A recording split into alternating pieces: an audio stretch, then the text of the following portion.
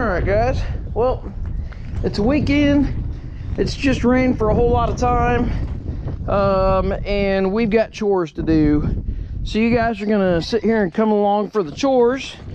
Let me pull this out of there. So this is a 36-inch bucket. It's a work brow. So I bought this bucket, and I don't know if you can tell, but there's a slight dent in it. Not horrible, but that little rusty spot in the middle, I tried to heat it up with a rosebud like a dum-dum baby, because it's a big bucket. They're made, I think they're still made out of T1. Anyways, so I was trying to heat it up one day. Today it's like 40 something degrees. It just got done raining all day yesterday. It's probably not the best day to try to get heat into a bucket, but my thought was, I don't know if it's gonna work. I've never tried to do this before. It's going to be an experiment, and hopefully it works, or works-ish. So I've got a weed burner. I'm gonna pull my torch out too, but I've got one of these weed burner propane torches. I'm gonna try to use it. Corey's gonna head over, and that might be who's texting me like a bunch. No, well, one of them is, but anyways, I'm gonna try to use the weed burner to get a lot of heat in the bucket. Not so much to heat it up to where we can bend it, but if I can heat it up and keep some heat into it, and then I'll hit it with my rosebud. And then what I think I'm gonna do is I'm gonna fire up the excavator, and with that heated up, I'm going to attempt to use this 6-inch fence post. I kind of rounded the bottom edge with the chainsaw just to kind of give it, you know, take away some of the sharp edges. I'm gonna attempt to put the fence post in there. I've got this healed up, you know, to where we can hit onto the ground with it, and it's catching one of the wear bars on that 6x6. This 6x6 is here just in case we need something else, but it won't fit down in through the bucket and give me room to hit it. So that's what we're going to attempt to do. I'm going to try to basically dolly that and body work that down. If we can get that back roll down, we'll drop down to the next wear bar, and then, you know, keep heat in it the whole time with the weed burner. And then if we've got to rosebud it up or something, but if I can get most of that dent out, I think we'll be in good shape. It was a really cheap bucket. I bought it here in town.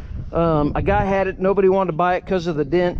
It's totally usable, but it would be nice to be able to kind of roll that and heal stuff in and stuff. So I'd like to get a little straighter. Plus, you know how it is. It's nice to have a challenge, and I mean, I thought that was awfully challenging. These are probably 3/8. That's probably a 3/8 back, if I had to guess. I mean, that right there is quarter, so it might be a quarter back of T1.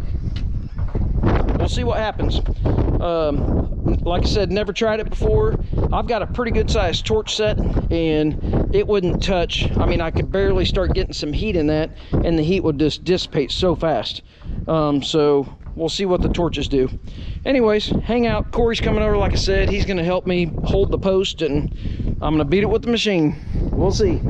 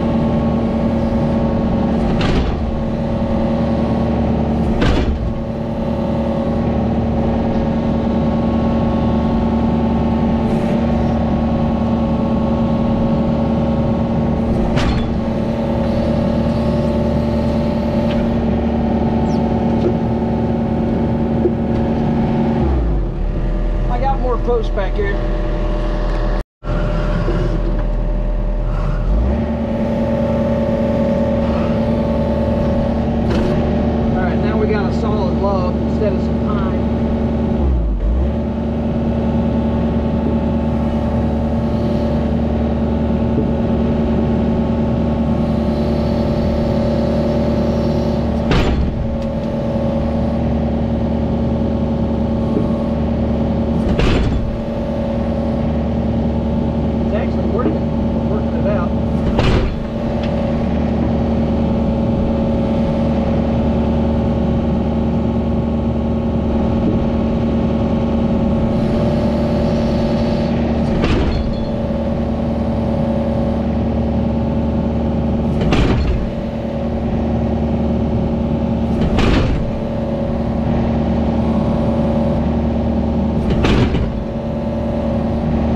Help me instead of my wife. My wife said she'd help, but that wouldn't be a good thing.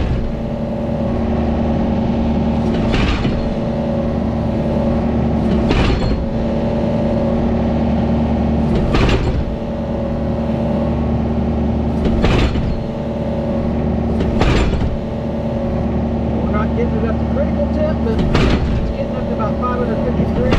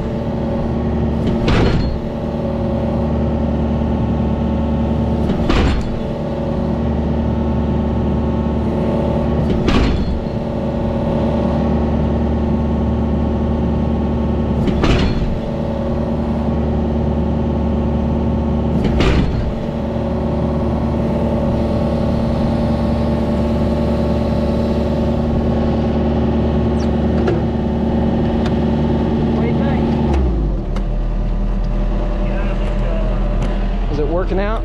It's working out. I don't know if it's just hotter there. We gotta get this area down more. Well, we can let it down and we can work our way into that spot. We can let it down one more block and kind of hit there. Do you want me to get you a longer log? No, I think it's fine. Okay. Or something to grab it with? No, as long as you don't hit my hand when I'm trying not to. I figured I'll hit the coupler before I hit your hand. Yeah, no, if it splits or something, but that's hardwood, it ought to hold.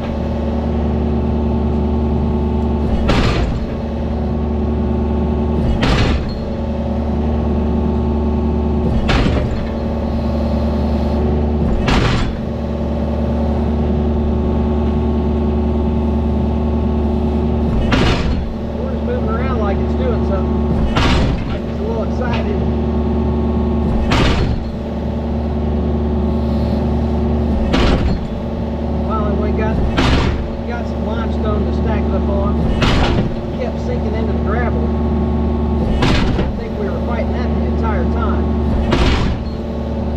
It just settle in and act like a dolly. It wouldn't up off the ground or anything. All right, well, I don't know. I probably can't get a very good picture of that, but let's see. Get you way down there. That is way better than what it was. Way better. Let's see, get down here on the wet ground. I didn't show you a picture down below before, but hang on, let's pull you off here. Okay, get you all the way down. See, that's still bent a little bit. But my gosh, I wouldn't have thought, I didn't even think that we would get it that much, to be honest with you. And that dent is right there on that wear bar. I don't know. I'm pretty happy with that. I just want to get the bottom of the bucket a lot smoother than what it was. All I'm ever going to do with this bucket, or all I ever plan on doing with the bucket, is moving bulk material that I need to dig with the teeth. Because I've got the 42-inch bucket, and that's something to be said. So I know a lot of people dog on tag buckets, but you know how this one's built underneath. Obviously you can kind of see it there. See, it's got the wear bars. Let's run back here real quick while I'm talking too much, and I'll show you guys a tag bucket. It's behind the shop. So tag buckets, at least all the ones that I have, they skin them. So instead of having the wear bars on them that give a little strength to it, oh, we'll look at all the tag buckets that I have are the same way. So we'll look at the one, this is for my John Deere, for my Little John, the 75G or D. See, it's skinned. So it's got the normal material, and then it's got a second skin on it all the way down.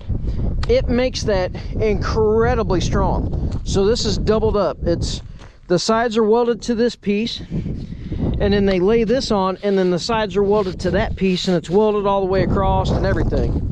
Incredibly strong design, because you know it just makes it's double thick. All my tag buckets are the same way.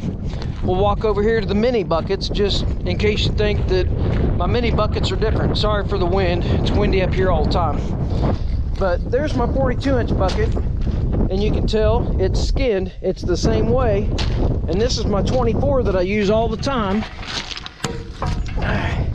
and it's skinned, no wear bars. Well, my 12-inch bucket, that's a work brow, and that 36-inch bucket that I just bought is a work brow, and both of them have wear bars on them. Tag, in my eyes, is a lot stronger design. Anyways, I know everybody gives me heck about tag.